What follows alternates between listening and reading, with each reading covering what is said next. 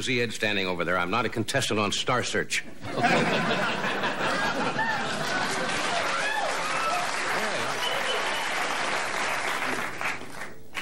I don't have any jokes tonight. You take master charge?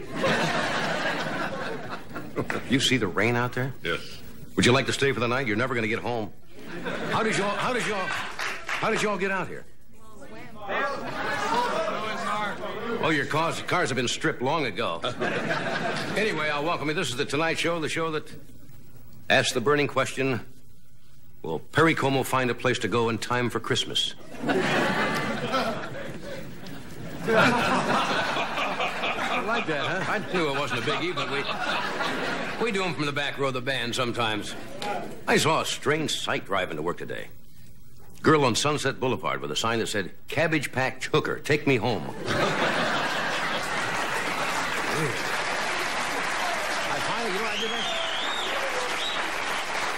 I finally saw one of those dolls today. The Cabbage Patch. Have you seen one up close? I don't know what they're all talking about. Yeah. Looks like a Barbie doll that just let herself go. I don't get it. You get a hammer and take a Barbie doll, and you got a Cabbage Patch doll. Anyway, it's getting close to Christmas. I can tell. I was in a supermarket today. I saw one of those supermarket tabloids. You know the kind I'm talking about. And on the headline it said, "Mrs. Claus's kinky revelation." Yes. Santa let the reindeer watch. Come on, that's too low. You got your Christmas plans all made? Half and half. Half and half. I don't know what I'm going to do this Christmas. I went to the store today and bought tinsel for one.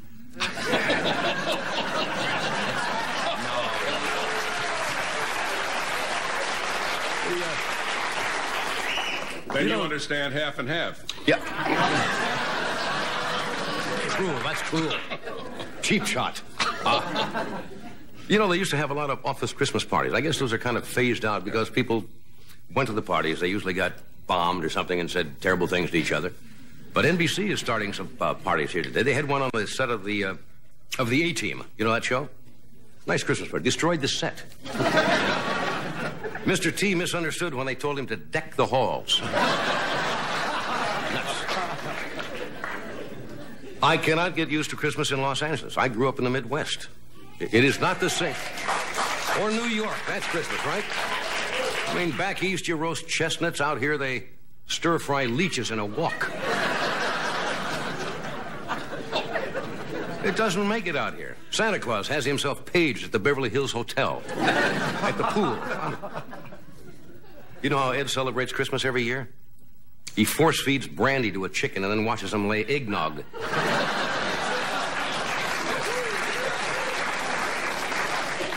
Anyway, you've probably checked the TV Guide, the list of holiday specials. Hundreds of them on. My favorite comes up with Joan Rivers. The Joan Rivers Christmas special called Can We Talk? Joan comes out and says, Santa's so fat his size went condo. Can we talk? Christmas special. Is this on?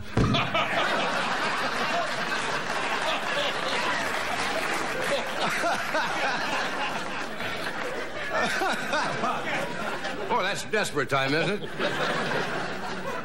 No.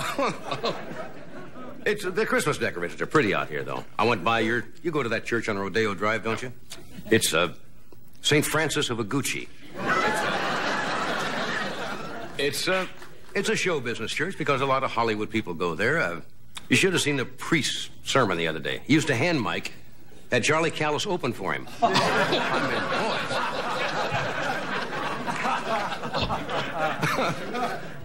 Well, not many churches, they have a wine list for communion. I mean, wow. You must pay a visit to Rodeo Drive. You can shop there if you want to, but it is a little expensive. They won't accept cash unless you give them a driver's license and 2 credit cards. Then you can pay cash. 'Tis the season to be jolly, friends. The Columbia landed, I guess, about, 4 o'clock yesterday afternoon. They landed 8 hours late, as you know. It was a little bit of a scare. They landed safely. The luggage is still orbiting. Did you see the latest faux pas by a member of President Reagan's staff? Your look-alike, incidentally. Yeah. Ed Meese.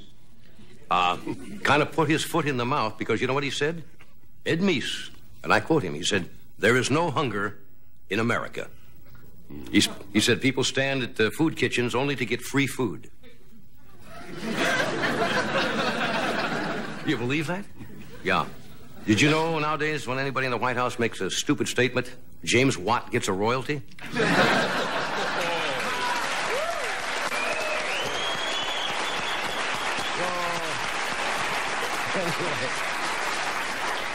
We've got a good show for you tonight. A very funny gentleman, an actor, Charles Grodin, is with us tonight.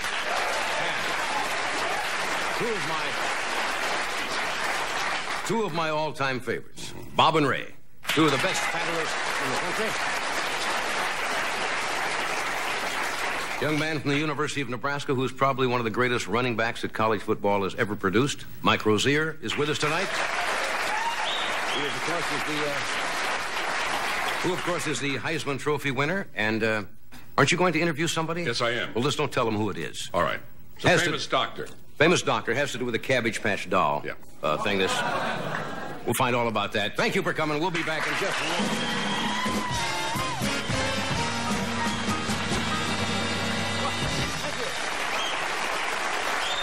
Now.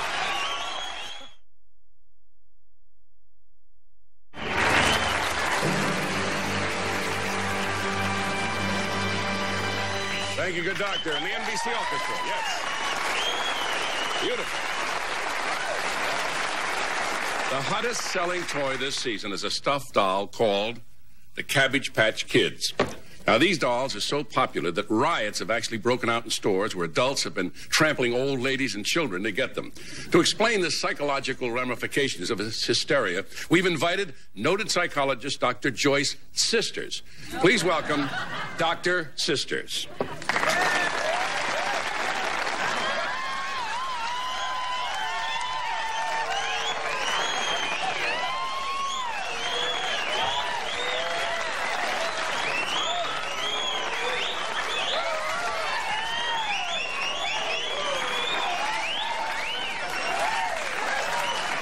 You like the little footstool, Dr. Sisters? Yes.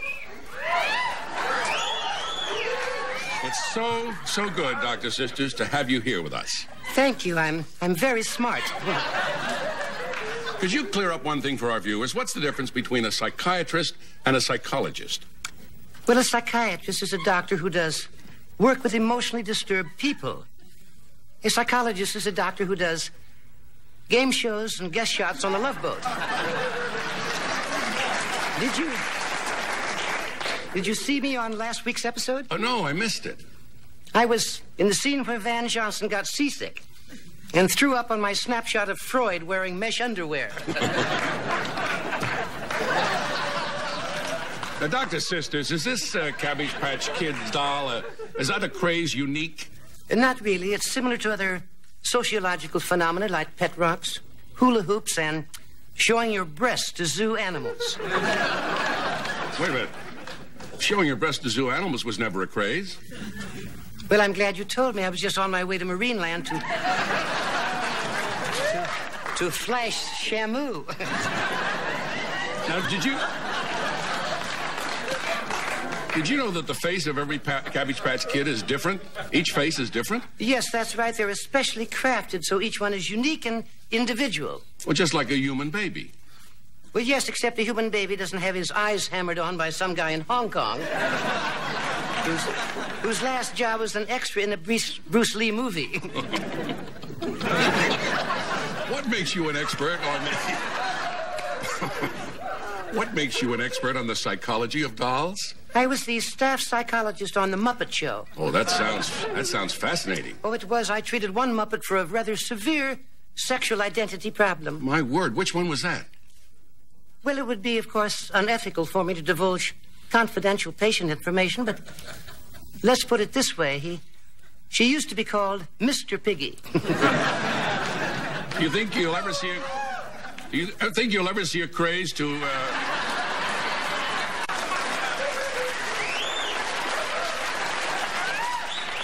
You think you'll ever see a craze to equal this one? Yes, in 1984, they're coming out with a Cabbage Patch president. Oh, that's ridiculous. Well, not really. Already he has more votes than George McGovern. I should say delegates. I should say anything. It's well known, Doctor, that during the holidays, many people get depressed. Did you ever have a bad holiday season? I experienced a major traumatic event in December 1970. I was appearing on Hollywood Squares, and Orson Welles fell through the square above me. Took the firemen 3 hours to chip me off Charlie Weaver. What do you do nowadays when you get the blues? Well, I do self-hypnosis techniques in order to get in touch with my inner feelings. If that doesn't work, I get in touch with 3 Norwegian sailors. That usually brings me right out of it.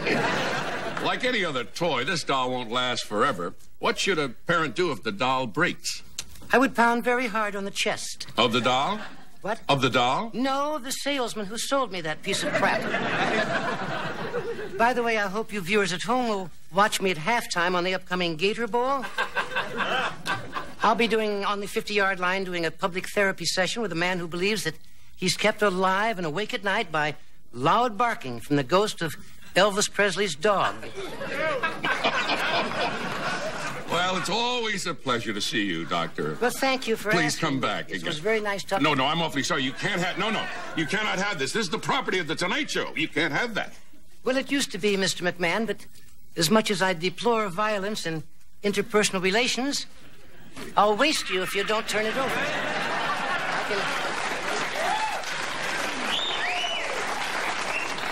I can get $6 grand in Beverly Hills for a hot Cabbage Patch doll. Remember, I'm okay, and you're okay. But you won't be if you try to follow me. You got it? Go ahead.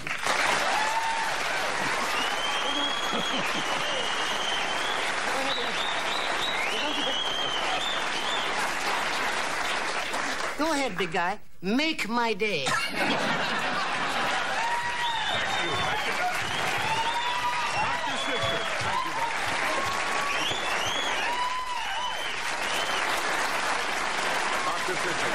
We'll be right back right after this message. Don't go away.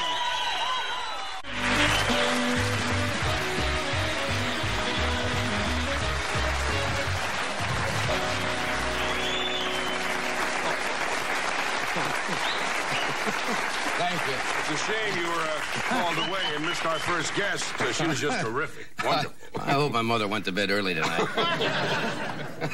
I thought it was great when we were rehearsing today, and you're in that garb, and your son walks in behind you and says, "Hi, Dad." I was sitting here, and my second son, Ricky, was looking for me. No. Somebody said, he's out there on the set. And he looked at the monitor, and he saw Ed sitting here. He says, "No, that's Ed." He said, "No, the other person." Hi, Dad. Came up behind me and says, "Hi, Dad, how you feeling?" I've been a mother and father to both of you. Yes. Anyway, our apologies to Joyce Brothers for letting us, like she gave us permission. That's right. Was it, Fred? Pacific Daylight Time, is it? As you get older, you stare at the clock a lot. Hey, it's 7 o'clock. The clock is moving. That is now the correct show time. Good. I'm glad of that. Man, just staring. Look at that. Boy, that second's just ticking by. My first guess, I've always enjoyed. Me too. Good. That's nice. We both have enjoyed him. He's a fine actor. He's going to be soon seen. Seen soon. Seen soon. Fucking Chinese. Seen soon. Seen soon. He'll be soon be seen. That's what it says. We'll soon be seen. Should be. He'll be seen soon. Seen. Now you get it straightened out, it'll be over. We'll see him sometime in the near future. He's going to be in a movie coming out soon. It's Steve Martin's The Lonely Guy, and it's with Gene and with Gene Wilder, and I guess another one. 2 movies here, obviously. And with Gene Wilder and The Woman in Red. Before starting his own movie. Oh, we're finally getting to his movie. Called Dreamer. I didn't know that. There's 3 different pictures here. But they're soon going to be out. Would you welcome, please, before he dies, Charles Grodin.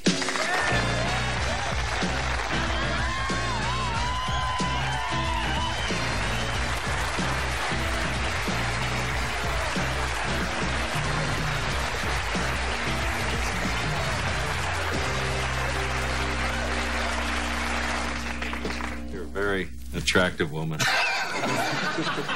really are. I just worked with Dr. Joyce Brothers. You did? Yeah, you did that very, very well. Very accurate. Thank you very much. You're very welcome, I'm sure. Never had that compliment before. You're a very attractive woman. That's your story. Didn't you play in Charlie's Aunt? I did. I played a woman recently, and you're playing a woman now, and they're winning. Yeah. Do you find it difficult to play a woman? Do you? Well, I don't know whether I do. It's fun, isn't it? Yeah, it's kind of. Let's be honest. Yeah. I don't do it. I like it. I don't do it at home. I mean, when I'm, do it here for silliness. It's a lot easier than playing a man. Why's that? I mean, that's what we're doing right now, right? Yeah. All right. Now, is it easier to sit here now as yourself or to be a woman? I found it a lot easier to play a woman than to sit here. Well, that's because as a man. That's because you can hide in the character. Is that what you're saying? Well, okay. Okay, that's fair enough. That's the way you want to put it. That's the way I want to put it. My show, I can put it any way I want. What is this? I seem to be all mixed up here on this. Oh, you are in a starring role in The Lonely Guy, right? I certainly have. And then your own picture. I haven't fallen out of the business. No, I know that. Oh, right. I know that. Then your own movie is called The Dreamer. Dreamers. Dreamers. Dreamers. It just says, you see what it says there? You see an S on that? No, I don't. It's Dreamer. There's a number of us in it. It's Dreamers. Dreamers. Yes, it is. Your 15th film, somebody said. Yes, I've done about 15 pictures, yes. Well, that's what I said. 15. I thought it was exactly 15. You say it's about 15. I've played men in every one of them. Charlie's Aunt thing was on cable, so, that's... Well, that's right. That's right. That's a woman. What kind of a picture is this? What? I don't know. What picture are you referring to? Got a lot of pictures, Johnny. Dreamers. Oh, God, I don't know. Okay. What are you going to do for Christmas? That takes care of that. I don't know. Come on, tell us a little bit about it. I mean... What? Well, before you get into a picture, don't you try to find out if that's the right kind of picture for you to make? Well, I wrote this picture. Well, why wouldn't you know what it was about? I mean... I know what it's about. It's just that I'm not really prepared to talk about it here in front of the country. The picture's going to come out probably in the fall, and I don't want to, tell everybody what it's about right now. Well, don't you want to kind of create some interest in it? That's the most guests you see when they... Cannot wait to get out here and tell the audience this is a wonderful picture. It's about so-and-so, to kind of entice them to come in and see it and buy tickets. You see, I'm not that kind of a guest, actually. I've never been a guest that came out here and tried to sell these various pictures. I want that in the introduction to establish my credibility. I respect that, because it doesn't look like you're huckstering. Exactly right. Or just out for the quick buck in this business, like so many people are. That's right. And you have a longer career if you can conceal that you are. That's true. That's true. Is money important to you at all in your life? How's your mother? What are you doing for Christmas? Do you like a good bonfire? No, is money important to you at all? You can answer any of these or none of them. I have lots of questions I can come up with. These... No. It's not important. Well, it's not as important as it is to some other people. Makes sense. In other words, you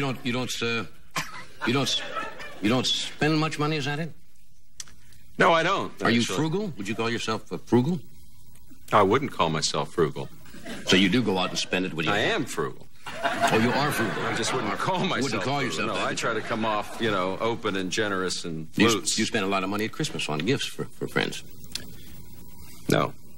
All right. Cheap, is that a better word?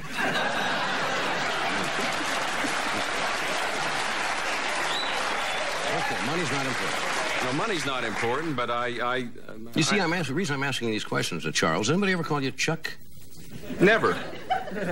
Never. That's unusual. This is the first time. Most kids, when they're called Charles, are called Chuck when they're kids. Weren't you when you were a little kid called Chuck? I never heard that before. You don't look like the kind of guy that you'd call Chuck. So let's get off of that. Let's get off Charles, of that. okay. Yeah. You ever been called Shirley? You ever been called Joyce? That's right. Okay, we're going to take a break here, and this interview is going to soar when we come back. We'll take a break right after this.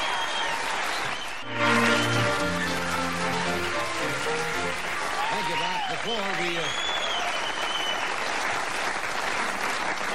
Before I return to this in-depth and probing interview of Mr. Grodin, I forgot to mention that Doc will be appearing with his group Zebron in Anchorage, Alaska, at the Captain Cook Hotel this Sunday, December the 11th.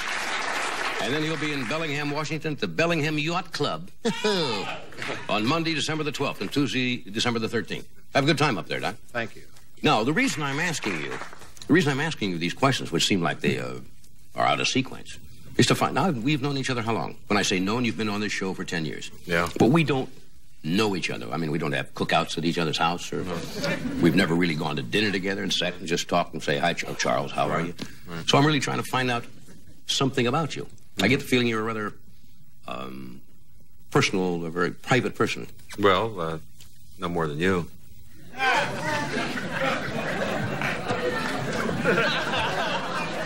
Well, you see, when you usually ask a question, the host hopes that he'll get back more than one sentence. Otherwise, you run out of questions very quickly. So maybe if I rephrased it and said, explain to me why you are a private person. Well, I just don't feel it's anyone's business, really, you know. I mean, I come that private, huh? I come on this show essentially for the money. That's honest. I like that. I put in my 5-10 minutes, what it is. I get the thing, I go home. I don't want to reveal, like, my innermost secrets coming out here the way a lot of people feel they have to do. If I can get through 10 minutes without revealing too much, I've done it again. You got another shot in you. I got another shot. You still don't know anything, you know. And you're going to keep asking me back until you find something out. Yeah. Well, I never see you. Not that I'm a big party goer. I don't go out much myself, you know. But I never see you. Right. I never see you either. Well, that would figure because I don't see you. Do you go to anything at all? No, I've never gone anywhere. I've never seen you. Well, I go to charity functions occasionally, or dinners, or tribute dinners. I've never seen. I've seen you last week. I've seen you in the sauna before the show, but that's it. We don't have a sauna.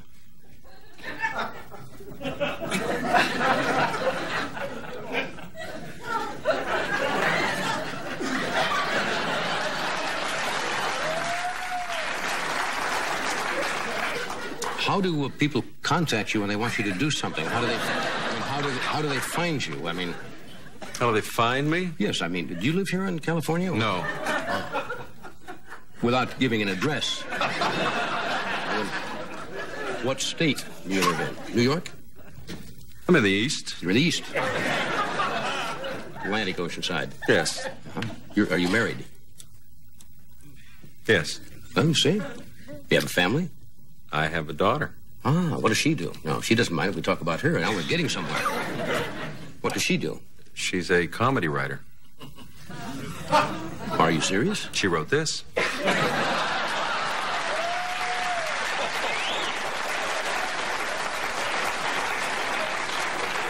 Does she really write comedy? Yeah. Who for? No one yet. But she will soon. She just come out here within the last 3 days, and she's going to probably be writing in television. Well, good for her. Yeah, I think so. What's her name? Marion. Marion, the comedy writer. Yeah. Good. Let's talk about Marion. Yeah. Pretty girl? She's 6 years old. Well, it takes time to get established. Yeah, no, by she's... the time she meets agents and everything, and they get back to her, she'll be probably 18. She's brilliant. She's brilliant. Yeah. I'll get a call from William Morris. Let's take a nap. She's 6 years old. It's a very inside joke. But, she's with William Morris. She's with William Morris. Yeah. Good. Yeah. She'll go far. Now, let's get back to Dreamers, just to touch on it. Yeah. Is this your first movie you've written? Yeah.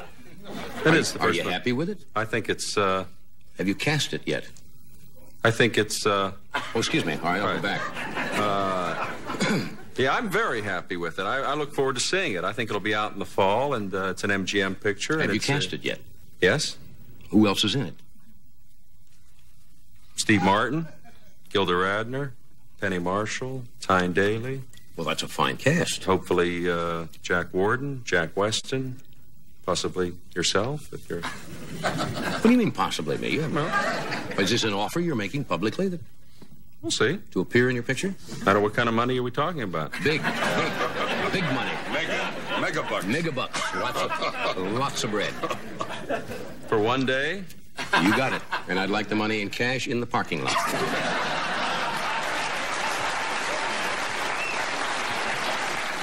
For reasons that are my own. The role is that of a woman. I don't care. What age? Whatever you like. What else you want to talk about? Anything particularly? While you're here, where are you going to spend Christmas? I'm with Perry Como.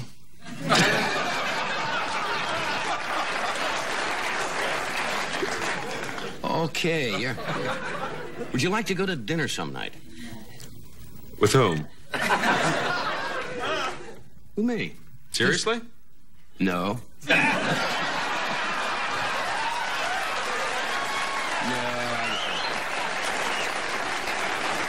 No, if it's going to be like here, why go for that kind of money? Sure, I'm serious. They'll just go out and cut it up like we're doing now and just have a great time.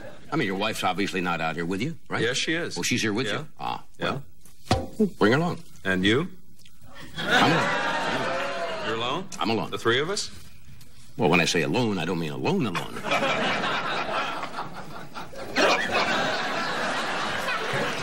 We're going to take a break. Be okay by you? Sure. Good. Okay. We'll do Bob and Ray are here tonight, and so is Mike Rozier.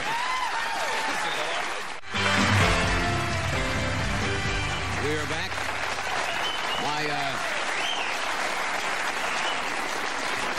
My guests, Bob and Ray, tell me they're quite impressed with the preparations going on here in Los Angeles for the next year's Olympic Games. And they've assigned their ace sports reporter, Biff Burns, to ferret out an Olympic story, and he's done just that. Here's Biff and his guest. Thank you. Thank you, Johnny. My guest here in the sports room is a fellow named Big Steve Werbler.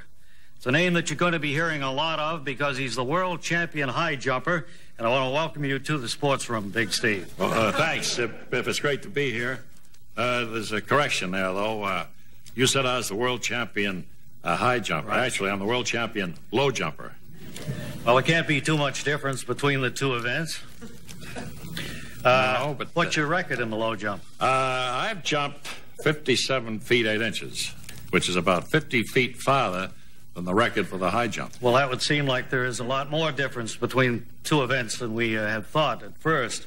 Would you care to explain it? Well, sure. You see, in high jumping, you stand in a low place, and you see how high up you can jump. Right. In low jumping, stand in a high place, see how far down you can jump. You and I both know the answer to this next question, but for the sake of the viewers looking in who may not, would you care to comment on the whole thing? Well, it's pretty basic. Actually, I might point out here, though, that if you jump from a high place and you get killed, then that jump does not count.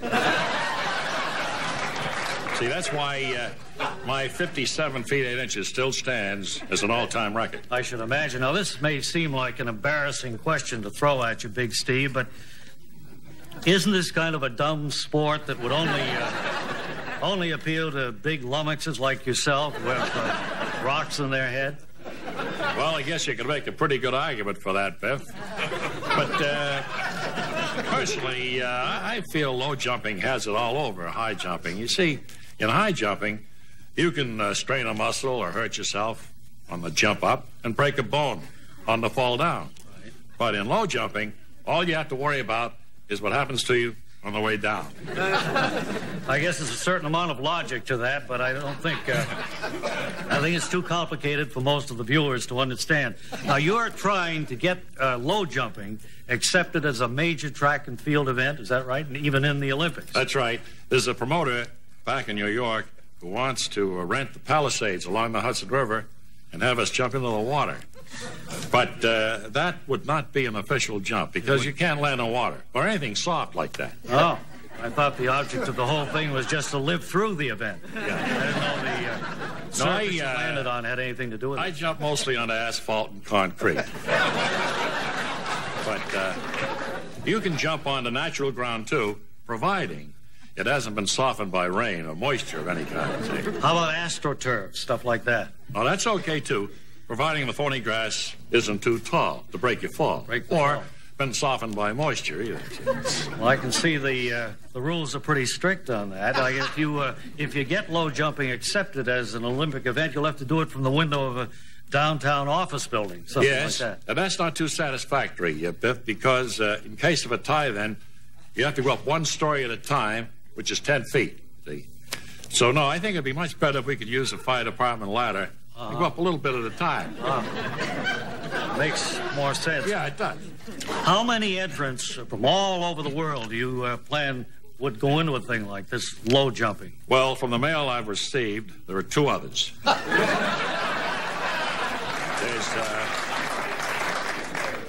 There's a Tibetan who puts himself in a trance and jumps off mountains. And there's another guy in France who's kind of flaky, too. All right, well, there are 2, and then you make 3. There would be 3 of you in all, then. Well, no, I'm decided not to compete. I figured it'd take a real fruitcake to think he could break that 57-foot, 8-inch record that I already hold, see? And I've learned through experience that low jumping over 30 or 40 feet can give you a real headache. So I decided, who needs it? Well, I was going to say that at the outset of the interview, but you said it for me. Our guest in the sports room was Big Steve Werbler, and this is Biff Burns saying, till next time, this is Biff Burns saying so long. Thank you, Big Steve.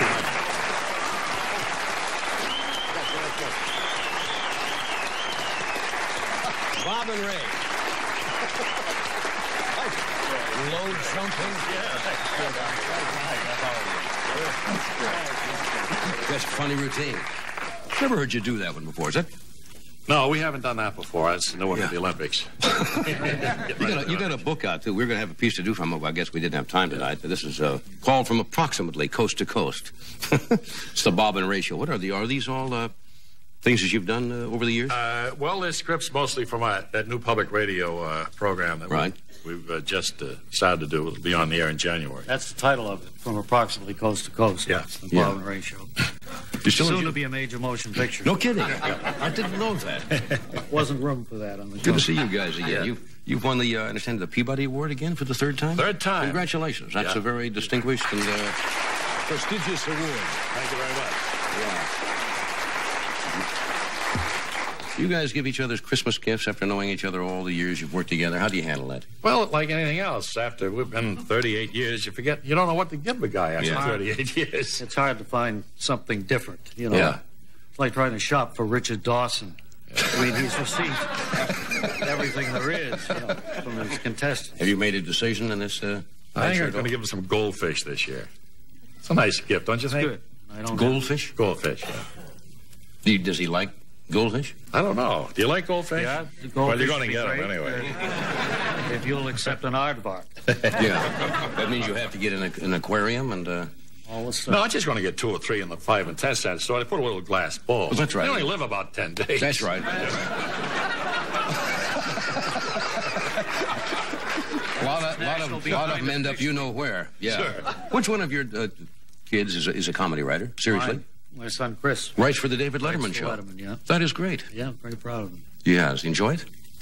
Has he ever written anything for you? No. 2 fellows? No. Yeah. Well, that's really great. I'm glad to hear it. We're going to take a break? We'll be right. Did Mike Rozier make it in? Yeah. Yeah, we were a little wondering today with the traffic and the rain whether Mike Rozier would make it, but he is here. So we'll take a break and we'll be right back.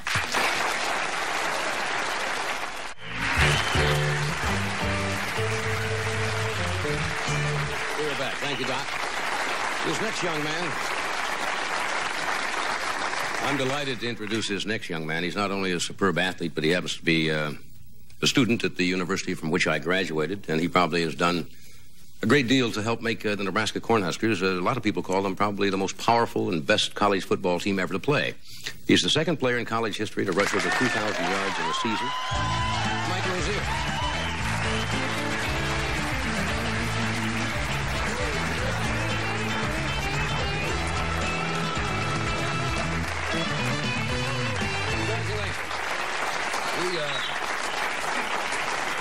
Look, you could get through all of those guys, make all those cuts, make all those touchdowns, and you could hardly get in from the airport today. You should have got out and started to run. It's pretty hard. Did you think you were going to miss it tonight? Yeah, I did at first. It's kind of raining outside. The traffic was real heavy. Yeah. But I had a good driver. Yeah. Well, congratulations. You got the award was what, just the day before yesterday? Well, yeah, it was announced Tuesday, but I got the trophy last night in New York. Yeah, did you bring it out with you? Nah, I left it home to my mom. I gave it to my mom. Yes. They announced it, and she helped me out so much, so I left it home to her and gave it to her. Yeah, you've always said that. You give great credit to your folks for supporting you. Oh yeah, they back me whatever I do. If I wasn't playing football, whatever I'm doing, they behind me 100%. That's one thing about my family. And I think that's why I'm making doing so well now, because they're always behind me and give me 100%. Watching you do those runs, they say you can take some football players, and which is true. If a guy plays tackle or guard, then you can beef them up and make them good football players, or you can teach a guy to run routes and catch the ball. But when it comes to running backs, it's more than that. It's got to be a gift. All the great running backs, whether it's O.J. Simpson or Jim Brown and all the rest of them, seem to have a gift for that, and I don't think you can teach that, can you? Do you feel that when you were even young? I don't feel that you can't teach it. Like you said, it's a gift from God. God gave me a gift, and I'm out there doing the best I can at it. I don't need to waste it, so I'm out there doing the best I can at it. You can't teach it like you said, but the coaches there help you out as far as, mentally get your head together and tell you go out there and do the best you can at it. I just go out there every game, just hang in there, but it don't look as easy as it look on TV, though. Yeah, you make it look like those guys are not even trying. You just cut around. Of course, Nebraska's got one of the great coaches in Tom Osborne. Oh, yeah, Coach Osborne, he's a great coach. And plus, I got a good offensive line, 270, 280 guys in front of me, and that's a lot of my job makes it a lot easier for me to run through people. Yeah, how many All-Americans? You had, 3 All-Americans or 4 on the team? Me, Steinkuhler, Dean Steinkuhler, Urban Fryer, me, and Turner. Somebody said, I think it was John Riggins of the Steelers, said one weekend. Did you hear that quote? No. He said, who are you playing next week? And he says, I hope it's not the University of Nebraska. They say it's probably one of the best college teams of all time. When you were in high school, the recruiting in this country is intense. They must have been after you in high school. Why did you decide the University of Nebraska? Well, everybody wanted me to go to different schools, but I missed my grade point average by 1 point. I was messing around in high school too much, And, fortunately, I had to go to Coffeyville, Kansas for 1 year. But, the reason why I choose Nebraska, because, they stuck with me. They treated me more as a person instead of a player. Right. And they felt, though, if I couldn't come right out of high school to go to university, they recommended the JUCO school for me, and I went down there and finished up 1 year. Now, of course, you're going to be drafted. You'll probably be the number one draft choice in the NFL. How do you feel about that? Are you entertaining offers already, or are they coming around? Yeah, a lot of people come around, bother me and stuff like that. Yeah, I wonder why. But I really can't talk to him yet. Right. I got the Orange Bowl. I'm thinking about the Orange Bowl. Go back to school. Play Miami in the Orange Bowl, right? Yeah, January 2nd. Right. Then I got the East Shrine Bowl game. For handicapped kids. That's what I'm doing when I get done playing ball. Yeah. How do you feel now? You've got the trophy. Now you got to go back to school and finish the rest of the term. Is this going to be kind of a letdown? Nah, not really. I'm looking forward to going back. This is one time I really miss it now. All this travel I'm doing. Right. Other than that, I ain't like it. I didn't want to go practice and go to school. But now, I missed the whole lot. I'm ready to go back. Yeah. Where would you like to play? I guess maybe you can't even take a guess on that. Maybe somewhere close to home. Giants. New York Giants, perhaps? Yeah, hope so. That's a good football. They talk about the Eagles, but I don't know. It was up to the people who choose. Have you decided already? Because as talented as you are, you're going to make a lot of money in pro ball. You decided how you're going to handle that? Nah, I got to find a good agent. You want to be my agent? Yeah. Oh, sure. Yeah, I can get you. I can get you with the Burbank Scooters out here. It's a small, minor team, but have you thought, because you haven't had money in your life, and all of a sudden you're going to be a wealthy young man, and that's a responsibility. Yeah, most definitely it is. Like I said, I got to find a good agent and invest it, put money away real good so I could live comfortably down the road. Yeah, because as a professional athlete, you know, your career may be 5 years or 10 years. Yeah, it might be 2 years or 1 year. You know, you never know. You know, that's one reason why I'm going to find a good team that's have a good offensive line blocking for me. Yeah. Get those big guys up there. Get those big, heavy guys. Well, congratulations, Mike. We thank you for coming out here and making this trip, because I know that you're very much